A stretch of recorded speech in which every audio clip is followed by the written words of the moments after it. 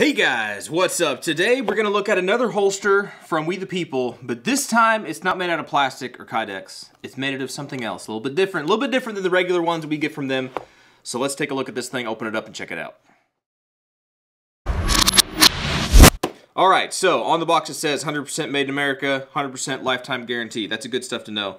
We got a right hand outside the waistband holster, so this time's a little bit different. We usually do the inside the waistband, Kydex holsters kind of stuff and things, but they just came out with this new one, this leather guy. Let's just stick that up here. Let's go straight to the product. Nobody cares about all the hoopla. There we go. Okay, so they came out with a leather holster. So this is kind of your, I don't know if I want to say old school traditional, but a leather holster, a handcrafted leather holster. Like I said, a little bit different. We got it this time for the, I almost said Smith & Wesson, for the SIG 320, right? Because I got on a 320 SIG bandwagon for a little bit. I've been playing around with them, and I was like, you know what? I do not even have a holster to carry it in at all. This thing off. So I need a holster to carry this, and then this guy came out, and they offered it for review, and I was like, yeah, I'll for sure do this. And while I'm on that tangent, this was given to me to make this review, to do videos and whatnot and stuff. I didn't pay for this. My thing with that is, honestly, if I am given something to do a review with and I am given full honesty, like I can say what I want to say, I kind of prefer that because then I don't have money tied to this. So I don't have to defend a purchase of, man, I spent XYZ amount of dollars. I'm going to tell people it's great so that I feel better. No, like if it's good, it's good. If it's bad, it's bad. And we're going to run this guy and we're going to see. We're going to see. So right here we have a, this is an M17, right? So this is the full size slide, full size grip. And that's pretty much what I got this for. And I said I wanted it to have the safety and everything on there. And look at that, it fits. It fits just fine. Fits like a glove. So he fits in there, right? There's no stuff obviously I just opened this up. Stuff I'm noticing, there's no like retention screws. So this is like your traditional leather kind of holsters and stuff, right? So there's no screw to adjust retention. It's kind of press fit, right? I'll put this on my belt in just a second, but there you go. So it's nice and snug fit. We also have, this is a compact, get my thumb out of there. This is a compact with a threaded barrel, so a little bit longer barrel. Something I like to try to do, if I get a holster, I get it for the longer slide or longer option, right? So that if I run a comp or a threaded barrel, I shouldn't have any issues. And just right there you can see, snug fit right in, and yep, right there at the end. The barrel's not sticking out, so we should be good to go. Right, so let's take that guy off. I'm gonna throw this guy on real quick. It looks like we have a big outside loop, and then this is like a, well, a little loop that goes around your pants, right? I didn't read the instructions on this, obviously, so this seems very straightforward, cut and dry. So I'm gonna throw this thing on real quick, and we'll take a look at it. All right, so here we go. We have our SIG M17. We're gonna put that in the holster, nice and snug. We take this loop, this little, kind of like your regular loop you would have on a pistol. Run that through the back of my pants, or not my pants, my belt. Pull that guy up a little bit. If I can feel it with my fingers. There we go.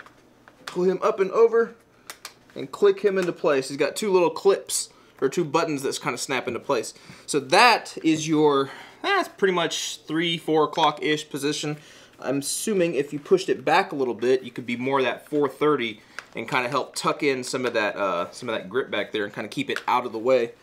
And depending on how tight your belt is, that's also going to help squeeze and push that in. That actually is not bad at all. So for an outside the waistband holster, I'm not a huge outside the waistband holster kind of guy.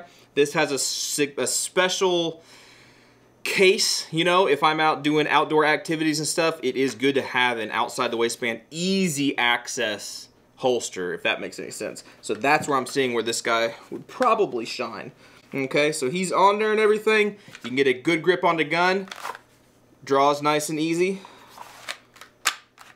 Put that guy back in there. That's one thing you would have to be a little bit careful of. Regular Kydex holsters, they keep their shape, right? They're not going to fold in on themselves. That is one thing to note with leather holsters is you want to make sure for sure, especially as they wear, that the lips and stuff don't bend in. These obviously have some stitching and stuff on the outside. It helps it, or not on the outside, on the edges, which looks like that should help keep its rigidity a little bit. But when you go to holster, make sure you ride the back of that slide with your thumb and keep that finger out of that trigger. Make sure you don't flag yourself. Kind of feel its way in. Don't stick it in this way. You see people do that. You're pointing a gun at yourself. Don't do that. So get it in there. Push down with your thumb on that slide. Make sure he's nice and seated in there. He's not out of battery. That slide doesn't poke back up. Make sure everything is seated the way it's supposed to be. And there you go. That's that guy. So you could, in theory, throw your shirt over it.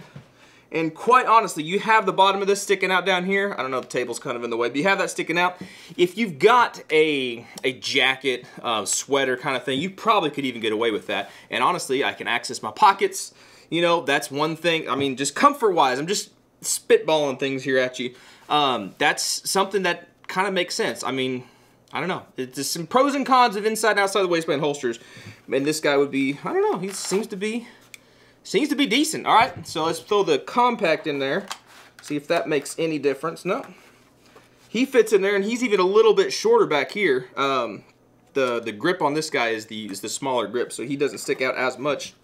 So especially that guy, this is just wearing a t-shirt. Just wearing a t-shirt, and it definitely prints. Outside the waistband holsters are not as concealable as your inside the waistband holsters. But that's that guy, all right? So I'm gonna wear this guy for a little bit. I'm gonna give it a good old shakedown. I'm gonna try it. I'm gonna wear it as many places as I can that don't interfere with my regular everyday kind of lifestyle stuff. I am a 99.99% appendix carry guy, right? I really like appendix carry. I don't think he's gonna work as an appendix carry, but that's not his job, right? Just like you don't have one gun for every single situation, you don't have one holster for every single situation, or at least I don't think you should. You have different applications for different things. Specifically up here, living in Alaska, having an outside the waistband holster, especially for outdoor, out in the woods activities, I think is a very good idea. It keeps it's just way more accessible in a way. It can allow you, in this case, to carry a larger frame pistol, right? A larger gun with more rounds in it, whatever. In this case, I mean, they're both 9mm, but more rounds and just more accessible. It just makes sense out in the woods and out in the wild, right? I'm not gonna be wearing this around town probably very much unless I got like a big coat on and whatnot. That's just not my style, but if that's your style, some people wear that, some people do that. Is there anything specific about this? Oh, well, looky, looky. What is that? What? This is not. No freaking way. I did not know they had both of them. Okay, well this is interesting. I'm just looking at this and making sure I have all the details ironed out and give you any specific stuff you need to know. Apparently, I didn't do my research. They do have an outside the waistband with the leather and an inside the waistband with the leather. I mean, check that out. They actually have it. Because I was looking on the back of the pictures and they have appendix carry. And I'm like, wait, you can't carry this thing appendix. How's that going to work? Well, it's not this one. It's the other leather holster that they apparently have that is also inside the waistband. So kudos to them. There you go. Interesting. And from my experience, having a leather holster, they do generally, this is generalizing terms, they do generally feel better. They're more comfortable, right? There's pros and cons to them, absolutely.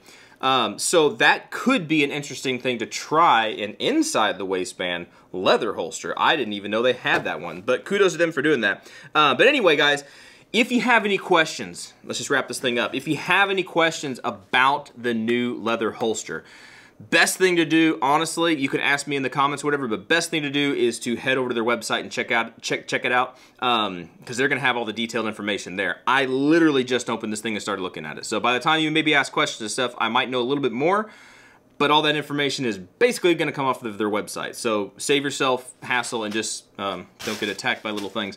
Save yourself some hassle and go over there to their website and get information from there if you want to. Now, again, I have this stuff was sent to me. We the people do work with me. They send me stuff to review and look at. If you don't like that, don't watch the videos.